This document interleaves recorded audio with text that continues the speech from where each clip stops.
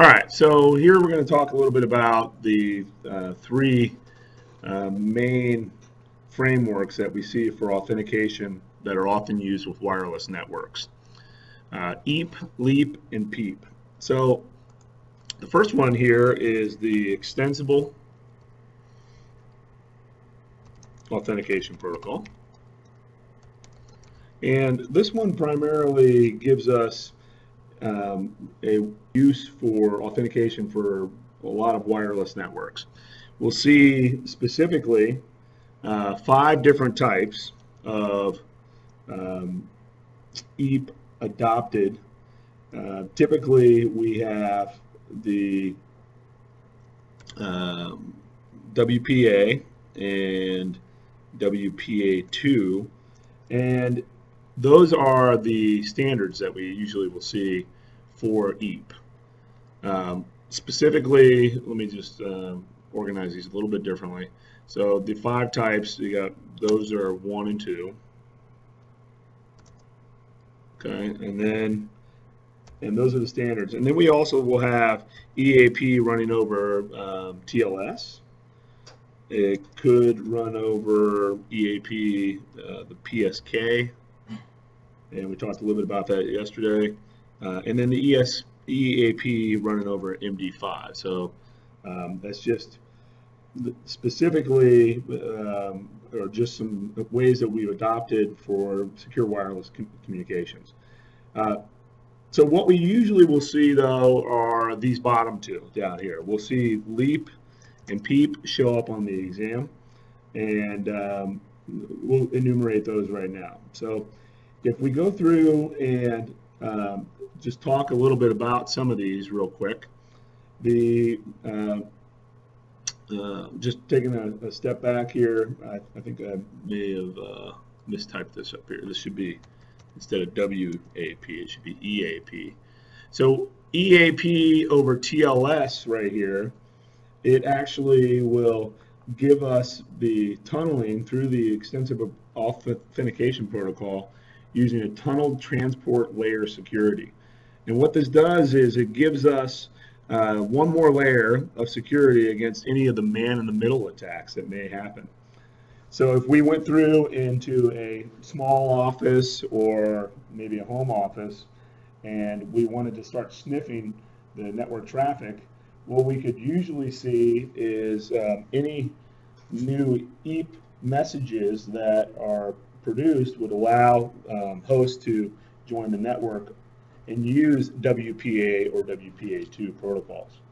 A lot of times you see another thing that's pushed out there. I don't know if you guys have printers or other devices that are available that use WPS, Wi-Fi protected setup, but sometimes we'll see that, and it requires you to maybe press a button on one of the printers and then press a button on the access point in order for the enrollment of that particular near field or close by communication to take place. So sometimes you'll see specifically WPS or maybe near field communication go on with that.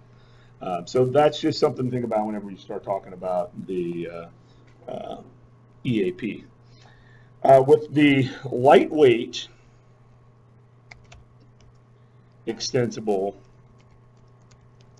authentication protocol, usually we'll see this start to take over for the EAP, because EAP is less secure, and the lightweight extensible authentication protocol gives us a little bit more flexibility, and I believe it was created by Cisco, so just keep that in mind. It makes sense. Maybe Cisco, when they acquired Linksys, actually came up with this proprietary protocol. What makes it lightweight? So it was given the way to allow specific things to happen, and to try to fix problems with WEP that oftentimes mutual authentication happens. and with the LEAP to try to thwart any types of weak protocols. Off the top of my head, I think that with LEAP, and I'd have to do a little bit more reading on this, but you can go out and look at Cisco's website to find out more information, but it sends across less information, like the authentication header, as opposed to the entire packet to do authentication. So look that up and let me know what you find for that.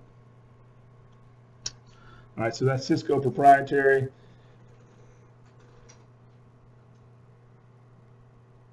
Usually Cisco now does not recommend it because it is susceptible and it's considered a weak EAP authentication protocol. So now a lot of times what we'll see is this PEAP down here. So Cisco, RSA, and Microsoft, three big dogs in the industry, came up with the PEAP, and it stands for the, I think it's protected, let me look it up real quick, protected, extensible, somebody just check me to make sure I got this right, authentication protocol. And that was developed by the three-headed monster that's showing up here, the Microsoft, RSA, and Cisco. And they started offering this with Windows XP. So PEAP was offered initially with XP, and now most versions of Windows as well as Ubuntu oftentimes will have the flavors of PEAP in there. It's considered more secure because it establishes this thing called an encrypted channel.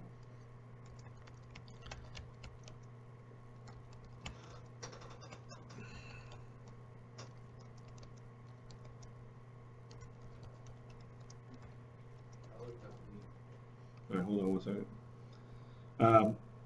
Establishes the encrypted channel between the person who is wanting to authenticate, who's the client, and the server who is authenticating.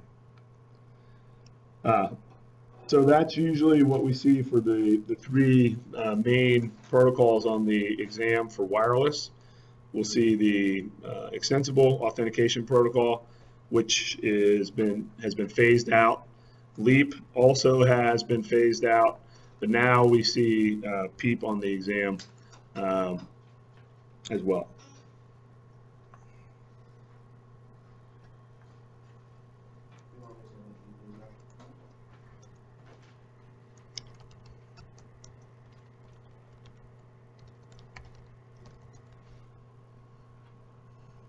Hold on one second.